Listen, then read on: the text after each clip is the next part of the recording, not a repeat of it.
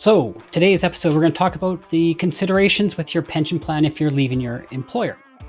My name is Regan Schiller, and I'm the host of Your Canadian Retirement Specialist.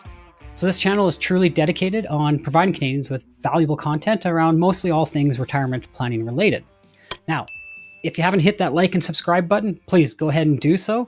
And if you want to get a better look at our practice, stick around to the end where I'll give you a bit of a description on our masterclass.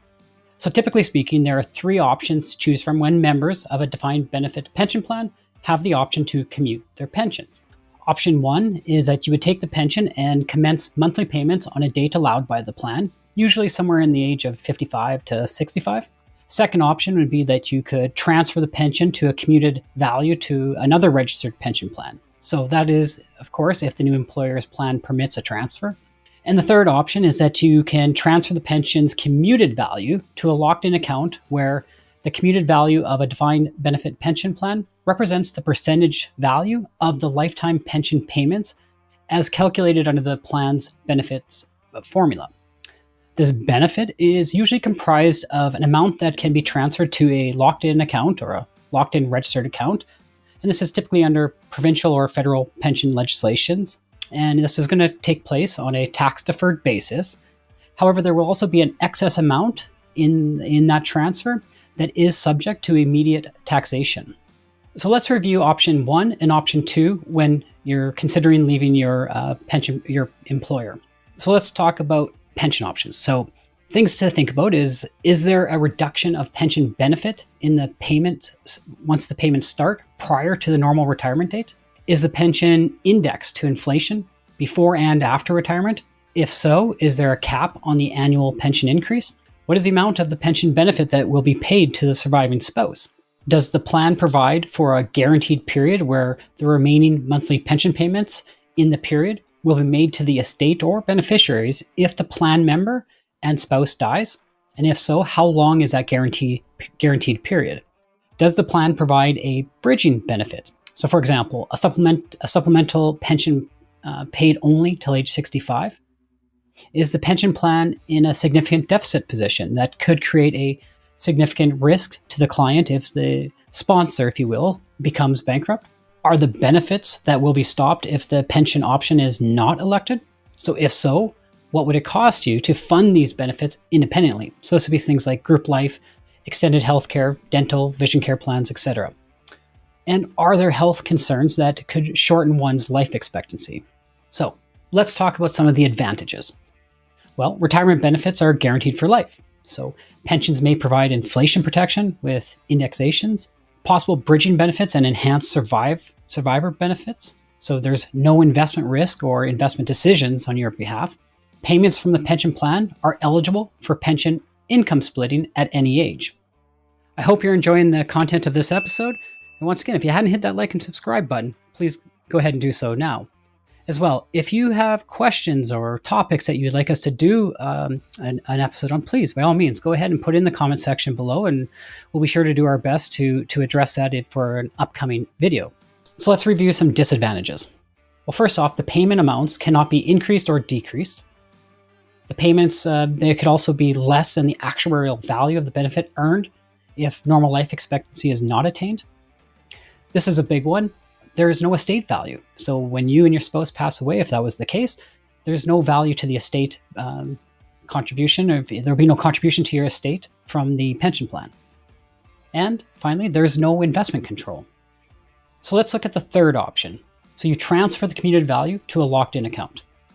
Some points of consideration would be, does the commuted value have an excess amount that would be subject to immediate taxation? And if that is the case, do you have room in your RRSP carry forward room to shelter some of this amount? What is the required minimum rate of return to produce a sustainable payment from the investment assets that would be equal to the retirement income of the pension options that were provided? What asset mix is reasonable to generate this minimum rate of return? And is this consistent with your risk tolerance? What other current and post-retirement income sources do you have available to yourself? And is reemployment, which could delay the start of withdrawals, would this be a point of consideration? Now, let's review some of the advantages of taking the commuted value. Well, you're going to have control on those investments. You'll have flexibility when payments can start and the amount of payments, potential for enhanced estate value, and you're going to have potentially the option to unlock 50% of the assets and convert that into a registered retirement savings plan, ultimately creating more flexibility in your plan. As well, you could convert it to a life annuity at any time. Now, on the flip side, the disadvantages, well, long-term investment performance of the locked-in assets, it could be lower than anticipated, and therefore payment amounts are not guaranteed.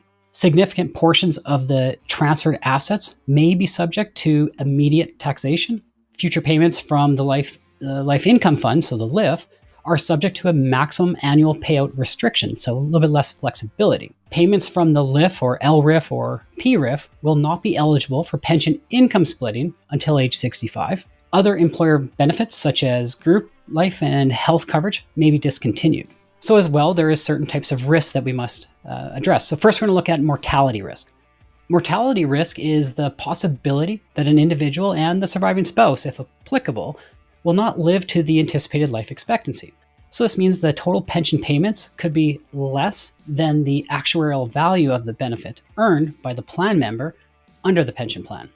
So in a locked-in registered account or a LIRA, a LIF, PRIF, or LRIF, mortality risk is not an issue, as the full value of the LIRA, LIF, PRIF, or LRIF is payable to the beneficiary or estate at death. It is possible to provide a hedge against mortality risk when selecting a pension option by purchasing a last-to-die life insurance policy, which will provide a tax-free lump sum benefit to the beneficiaries of the surviving spouse. Mortality risk can also be mitigated if the pension provides a guaranteed period. Then we would have sustainability risk. The sustainability of the investment assets is a factor to be considered with respects to the transfer options. The higher the annual payout given an assumed investment return, the higher the risk that the invested assets will be depleted during the client's lifetime.